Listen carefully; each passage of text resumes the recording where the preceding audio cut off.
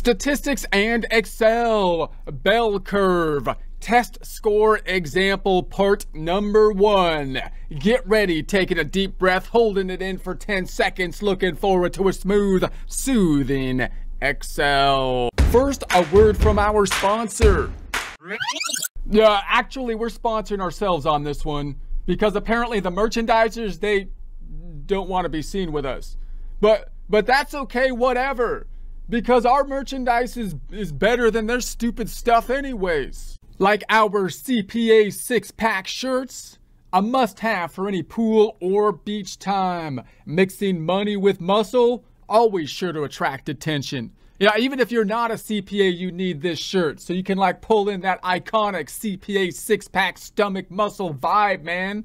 You know, that CPA 6-pack everyone envisions in their mind when they think CPA. Yeah, as a CPA, I actually and unusually don't have tremendous abs. However, I was blessed with a whole lot of belly hair. Yeah, allowing me to sculpt the hair into a nice CPA 6-pack like shape, which is highly attractive. Yeah, maybe the shirt will help you generate some belly hair too. And if it does, make sure to let me know. Maybe I'll try wearing it on my head. And yes, I know 6-pack isn't spelled right. But 3 letters is more efficient than 4, so I trimmed it down a bit, okay? It's an improvement.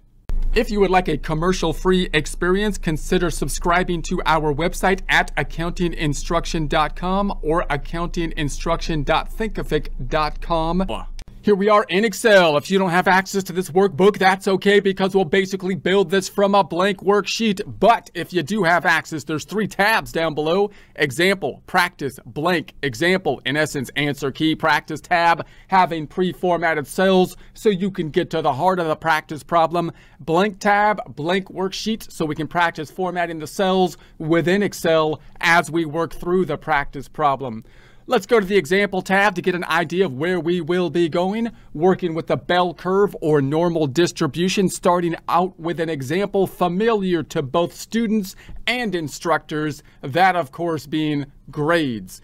We'll actually use a random generator tool to create our data. Great tool to be familiar with as you practice with a bell curve, for example. Doing some calculations, we'll create a histogram, seeing if the characteristics of our data might conform to those of a bell curve. If so, which of course we hope it will then, we will then plot the actual information to create a bell curve and then create a bell curve, and we'll get a little fancy with the characteristics of the bell curve in a following presentation. All right, let's go into the blank tab to get down to business. I'm going to start by formatting the entire worksheet as we always do, selecting the triangle up top, right-clicking on the selected area, formatting the cells. I usually go to currency and then negative numbers bracketed and red with no $sign and removing the decimals. I'm going to say okay. I'm going to put some standard data here that I'm going to use to then create our random data. So this is going to be the test scores. I'm going to say that the mean is 75. So we're thinking about a test situation. Notice I'm going to be writing this not in percents. I'm just going to be putting a 75 instead of 0.75 or 75%. So we're talking the scores can be going from 0 to 100, representing 0 to 100, not in percent or decimal format. This is going to be the standard deviation, which you can represent with a sigma, or I'm just might be putting SD to represent it in Excel because it's easier and faster to type.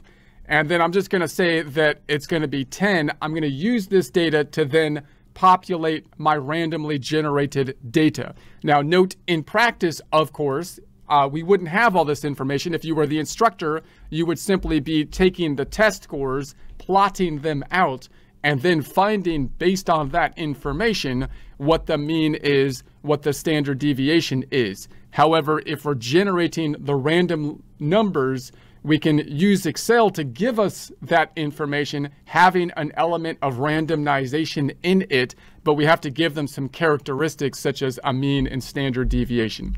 I'm going to select the entire worksheet and bold this. You don't need to bold it yourself, but I like to have it bold for recording purposes because you have to be bold when you're recording. When you're on camera, you need to be bold. That's what I'm told by the producers and my editor here.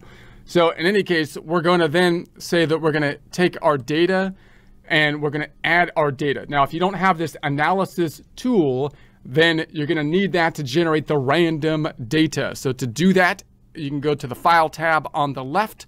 You can then go down to the options at the bottom. And then within the options, we want to have the add-ins. And then down here at the bottom, we've got the add-ins. If you hit the drop down, we want the Excel add-ins and then say go. And then you want to check off that you have the analysis tool pack. And once you have the analysis tool pack in your tool belt, it's not that heavy or anything when you have it in your tool belt, you know, so you can have it there. Then it'll be in the data tab, analysis, and now you've got your data analysis. So I'm going to be putting it right here. So I'm going to say this is going to be my random data. Now it's not totally random because it's going to be in accordance with the bell curve, right? But we're going to say, let's format this. Home tab. Let's go to the bucket, black and white. This is my normal header formatting. I'm going to wrap it. Home tab, alignment, wrap it, wrapping it. Random data. That was my wrap of it. That wasn't a very good wrap. Didn't rhyme or anything. I'm going to go to the data analysis up top. And then let's go down to random number generation. Random number generation. All right, so the number of variables, I'm just going to put 1. That's like the columns. We only need 1 number of random numbers. So how many numbers do we want? Let's say like 500. We have 500 numbers. Actually, let's just make it larger. Let's make it 1,000. That'd be a good lot of data there. So we're going to say that the distribution, this is the key. We want it in accordance with the normal distribution. So normal distribution. And then when you do that, it gives you the parameters that are necessary. We need the mean or the average. Now, again, in real life, you wouldn't have that because you're going to generate the data looking at the test scores in order to get the average. But here we have it because we need those parameters. That doesn't remove the randomness, but it's a randomness that's controlled randomness. So standard deviation is going to be the 10. That's going to be giving us the spread, right? All right, so that's going to give us our data. The random seed, I don't need anything there. The output is, I'm going to put it right here. So this is going to be the location of the output. I want it to start right there. So I want it in this worksheet right here on D2. So D2, just like R2, D2, and R2, D2, he's from Star Wars, gave us the numbers. So there we have, there's our randomly generated numbers, and that's great. So now let's run some calculations. So we're imagining if this was real life, this is all we would have, this random number generation from past test scores. We probably would, I'm gonna make this smaller. We probably wouldn't have 1,000 test scores, but we might if we've been teaching for a long time. We've got a lot of test scores, but we're gonna take this data and now do our calculations on it. So that would normally be that we would want the mean or the average. So let's take that. I'm gonna then say this is gonna be equal to the average. We've seen these, so I'm gonna do these fairly quickly. This is a average, and then I'm gonna hold down Control Shift. I'm holding Control Shift and down to take me right down to the bottom of the data set and enter, and boom, double clicking on it. There is our formula.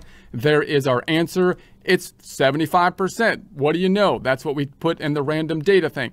So home tab, that's not how it is these days because they inflate the scores, man. It's not really 70. So if I add some decimals, it's 74.92. A B is a C these days because it should be around 70 in any case. That should be the average. 70 is average, right? No, they totally inflate it now. That's what I hear, at least. I don't know. I'm out of it these days. Standard deviation, but you can test that stuff out with your statistics, right? If you have the data, which they probably hide the data. But standard deviation is going to be standard deviation of the population, I'm going to say Control Shift down and enter. And so there we have 10. I'm going to add some decimals, home tab, number group, adding a couple decimals there. Now, I'm also going to add the median. So the median, that's the middle number. So the average is adding them all up, dividing by the number of them, which was 1,000. This one is going to take the one in the middle, just like Rocky's coach told him when Rocky saw 3 of Drago's out there, which the Russian guy, he said, hit the one in the middle, which was good advice. So we should keep that in mind. So we'll take Control Shift down and enter. And so that's 75. So we're going to say home tab, number group, and adding decimals here. Now, the fact that these two are similar in our actual data is one indication that it might actually follow a bell curve system. Notice that not all data follows a bell curve, but a lot of data you would kind of assume would. If you're talking about errors, for example, that's the classic example of when bell curves came about, is when they were trying to make predictions. People never got it exactly right, but they had errors, like where the stars are going to show up in the sky or whatever like that. You know, you can have errors that hopefully will average out to the actual answer. And so you would think same with test scores, you would think height, a lot of things in nature you would think, but a lot of stuff doesn't conform to the bell curve. So it's just like the other curves we talked about in the past. We want to say, does it conform to a bell curve type of system? And if it is something that you would think would conform to a bell curve, like grades or something, and it doesn't, then again, that's a question to say, well, what is going on here? Because it's something, because you would think it would, and then you dig into why maybe it's not. Okay, so let's make column H smaller, and then I'm going to make a histogram. This is another indication of if it would be a bell curve. I'll select the name up top, Control Shift down, all the data. Now I'm going to hold Control backspace to get back up to the top without unselecting the data, and then Insert tab. We're going to go into the charts. I'm going to just make a standard good old histogram. There it is, histogram of the data. So boom. So now this, of course, giving us our buckets down below. I let Excel just choose the buckets. So it chose these buckets. And maybe I can format this data. If I format this data and I say, let's go to formatting and say that we want to have it to be, let's say, currency, negative numbers bracketed, 2 decimals. And so now we've got some brackets, some data that's not so chaotic with so many decimals down here. So these, you'll recall, are the ranges that it's going to be putting in, and then it's counting the number of occurrences within the 1,000 that fall into those ranges. And this middle point, of course, where the most occurrences happen, is around that 75. So if we put the focal point here, it'd be around the middle. Notice this doesn't look exactly like a bell because we only have 1,000 data points, but it approximates a bell. And if I drew a smooth bell curve on it, the question is, would that bell curve give us predictive power into the future? And the assumption here would be yes, because it looks somewhat bell-shaped, right? So now that's what we'll do now. I'm going to pull this on over to the right and say, okay, I think the bell curve is applicable in this situation, would be our determination. And so now we're gonna actually plot the smooth bell curve, which will be more exact, just a smooth curve. And notice that the calculation of the bell curve, the formula, is a fairly complex formula, but the point of the bell curve usually isn't to try to understand the formula exactly, although that's a good exercise. It's to say, well, how can I apply? Whoever made the formula gave us a great gift, right? Because now we're able to apply that to these situations using tools such as Excel to approximate our data. So I'm going to say this is going to be X. I'm going to say this will be P of X. And so let's start with those two. We'll plot our data out. I'm going to go to the Home tab, Font Group. Let's make it black and white. I'm going to center it, Alignment, Center. Let's make this one a bit smaller. All right, so just to get an idea of what we can do now, we're gonna say, what should our x's be, right? We could have a lower limit and an upper limit basically on the x's. Now we could just have x's go from 0 on up to 100, or we might try to say, hey, look, I'm just gonna go 4 standard deviations out, and that's usually enough to capture all of the data. So the way the bell curve basically is going to work here, of course, is that most of the data is going to be in 1 standard deviation, and then within 2 standard deviations, a large part of the data is going to be there. And if you get over 3 standard deviations, very small amount of the data would be outside of that range. And then, so 4 standard deviations, again, would basically encompass almost everything, right? So if I'm trying to say, what should my x's be? What should be the bottom part and the top part so I can plot my graph? If I choose 4 standard deviations, I'm going to be picking up most of the data. So let me show you what I mean here. We're going to say if I took let's call this lower x and then the upper x for our chart. So these are the chart x areas, the lower and upper. So I can say, all right, this lower amount is going to be equal to the mean, which is the middle point. That's going to be the top, the tallest part of the bell curve. And then I'm going to say minus, because it's the lower point, minus this 10.09, which measures the spread. And I want to go 4 standard deviations lower. So I'm going to say times 4. So let's pull this down a bit. I'm going to pull this down, and I'm going to say standard deviations, and let's say 4, like that. So I'll do it this way.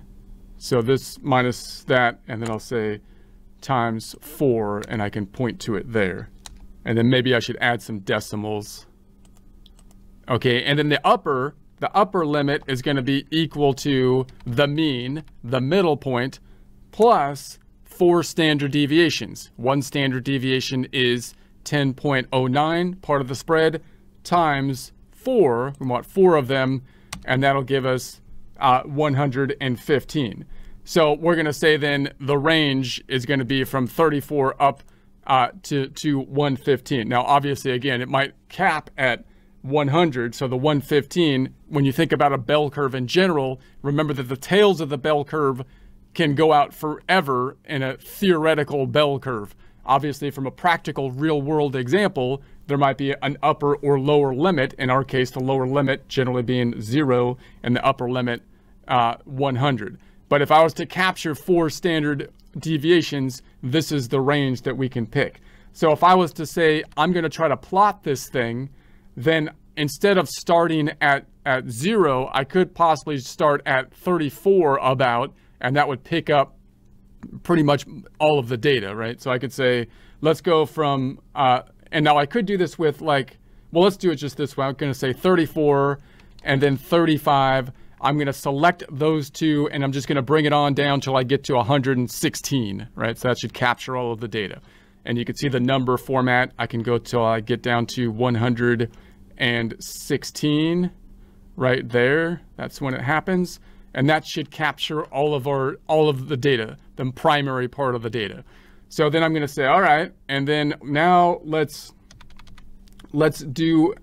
actually just plot it. So if I go over here, this is going to be our norm dist function for each of these x values. So I'm going to say this equals norm.dist. So norm.dist, this is going to be our major function. Here's the arguments that we need to input in order to get the result for it. So we're going to say norm.dist has an x value of 34. Now, I'm not going to do an array right now. I'm going to do it basically without an array formatting. And then comma, the mean is going to be this mean, 74. I'm not going to use the mean that we used when we first started. It's close, but not exactly the same as the mean of our actual data. I'll use the mean of the actual data. And then I'm going to select F4, making it absolute, $ before the G and the 2, comma, standard deviation. The spread is going to be that 10.09 F4, so that when I copy it down, those 2 cells will not move down, comma, and then this is whether we want it to be cumulative or not. which is similar to the arguments if you saw our presentations on the Poisson distribution and those other distributions. Some of them had this similar kind of argument, but it might be a little bit different when you're talking about the normal distribution, because you're talking about the area under the curve when you're talking about the cumulative, meaning there's kind of calculus involved because you're talking, possibly because you're talking about the area under the curve, right? So integral. But conceptually similar kind of concept to it, but we want to have it as of a certain point. So I'm going to say 0 to make it false, or you can type in false, or you can put in 0. 0 is easier to type. So I'm going to close it up and spell, and then let's make that a %. Home tab, number group. I'm going to percentify this, add some decimals, and then I'll double click on the fill handle, and that'll copy it down. So I can copy it down, and so we can for example look at the, and by the way, if I select this entire thing, Control Shift down. Oh, what did you do, Excel? What did you do? Okay, I hit the right arrow. Control Shift down, and I look at all my data, it adds up to 100%, right? Also remember that in order to get this at the 100%, that we represented our data on the left, which represents test scores, not in the format of decimals or percentages in this case, but as whole numbers. So if you have the information of test scores in the format of percentages or decimals, sometimes it might be easier to multiply it times of 100, representing the data as basically whole numbers, so that when you get your percentages over here, then it'll basically add up to the 100%. So now we can ask questions such as, or this calculation, for example, means that what would be the likelihood, for example, that we would get a 64%? We're at the 2.2% likelihood. That's not the question of what's the likelihood that I get 64 or under. That would be one of the cumulative types of questions. So then we can, of course, ask questions, what's the likelihood that I get 64% or above? For example, and we'll do some of those calculations in a little bit here. But for now, let's continue plotting out our graph. Now, you could just take these percentages and plot the graph out this way. So I can select my item up top. I'm going to hit Control Shift down, and then I'm going to say Control Backspace, taking me back to the top, so I can insert another histogram. So I can go into, or let's do a actual chart this time. So I can say this is going to be charts, and this is going to be a bar chart, not a histogram. So the bar chart. And of course you get this nice smooth bell curve looking thing, because of course we did this with our actual formulas and functions. So this is going to be the P of X. I'll leave that there, and it's graphing now the percent likelihoods. But we need to fix that bottom bit. So I'm going to select the data up top. I'm going to go into the select data, and I'm going to edit this side, and we want to pick up our numbers, which are starting at 34, not 1. That's why it's messed up here. So we're going to put our cursor on 34, Control Shift down, and then I'm going to say okay. Now you got to be kind of careful making sure it picks it up over here, because sometimes Excel gets a little finicky over here. So if this just has one number, then something got messed up when you did that, and you have to do it again. But I'm going to say okay. And so now if I scroll up top, so now we've got this nice bell curve, and that middle point is around, the 75 at that middle point, nice and smooth. Okay, and so then we can also add an area type of bell curve. I'm going to pull this to the side. We will get back to it soon, because we could then think, I would like to compare, is there a way to compare my data to the actual data versus the bell curve? So we'll think about that in a little bit. But first, note that you can also plot this with an area. So I'm going to select this item again, Control Shift down, and then I'm going to hit Control Backspace. And this time we're going to go into the Insert tab, and we're going to go to the Charts and Graphs. And if you select, I believe, this one, then down here you've got your areas down below. So we'll pick this as the area, and so I'll pick that one, And so now you've got a graph that gives you the area graph. And this is the one that we can work with, because oftentimes when you're thinking about the bell curve, you're trying to get the area under the curve, right? That's going to be part of our calculations, because that's going to give us our probability. So once again, I got to fix this bottom bit.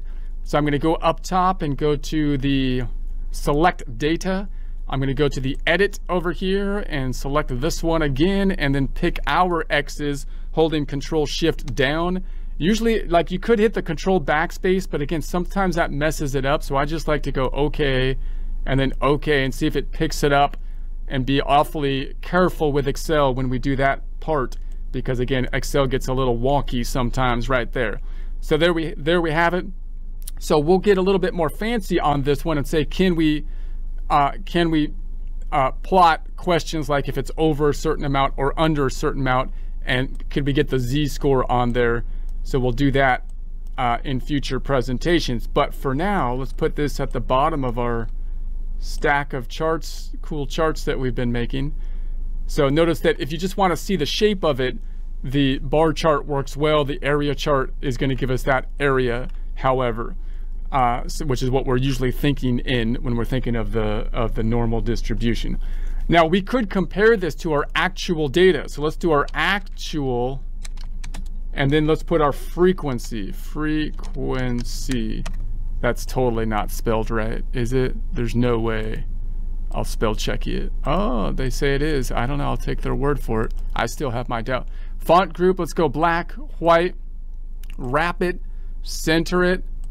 I'll make it a little bit larger, and now I'm going to do a frequency of our actual data to see how many times out of the 1,000 test scores we have that we get to each of these X's. So this is going to count our actual data in accordance with these X's.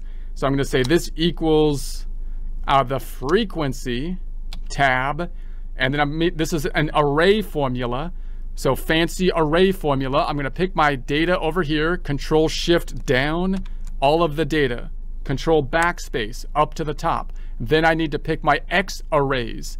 So I'm going to say comma, and then put my cursor on the X arrays, Control Shift down, Control backspace, taking me back up. So this is saying, all right, Excel, I would like you to find all of this data and see and put it into the groups or buckets, with these numbers being, in essence, the top part of the bucket, right? So it's going to take everything below 34 up to and including 34, and then everything from 34 or above 34 up to and including 35, and so on. Hopefully I got the cutoffs right there. So if I scroll down, there it is. Now it picked up this last bit down there, which I don't want it to hang out that far, so I'm going to change this to 3, and so there we have it. And so then if I put my totals down here, I can say Alt Enter. This should add up to 100%. Let's percentify it. Home tab number, percentify, and then Alt Enter for the sum function. This should add up to 1,000, because that's how many we told Excel to count. That's how many sample test scores that we had in our data set. Now, if I want to compare this, I can't compare this to the P of X directly. I could make a histogram from this, right? I could make a histogram and I'll come up to a similar kind of histogram, but what I'd like to do is say, well, how can I get the percentages? So I can either make this into percentages, or I can make the percentages into a frequency by multiplying the percentages times 1,000. Now normally it'd be easier to say percent of total to make our data into a percent. So I'm going to say black, white, center.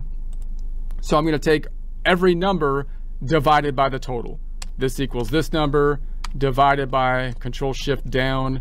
I just want that 1,000. So enter, double clicking on it.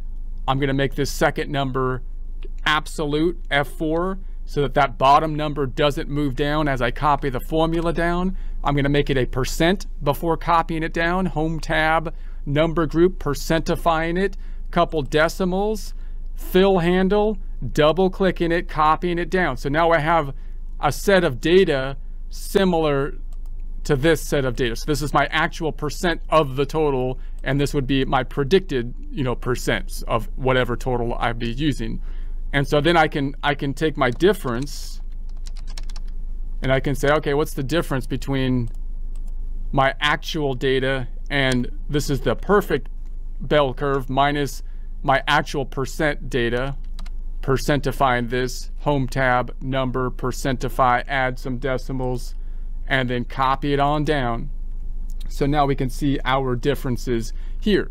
So when we're thinking about our data, then I'll stop it here. We'll continue on with this next time. But the general idea is we can take our actual data set in real life. In practice, you can actually build your data set, but you would need the mean and the standard deviation to do so. In practice, you might not know those numbers, of course, and you would take your data and then calculate those numbers, the mean, the standard deviation. If the median is similar to the mean, it's likely it might follow a normal distribution. So you might then plot a normal distribution in this format, being then able to create our graphs. And then we can also look at our actual data and compare it to the normal distribution at each point, which could also give us an indication as to how close the actual data mirrors a normal distribution. We'll continue on with our graphs in a future presentation.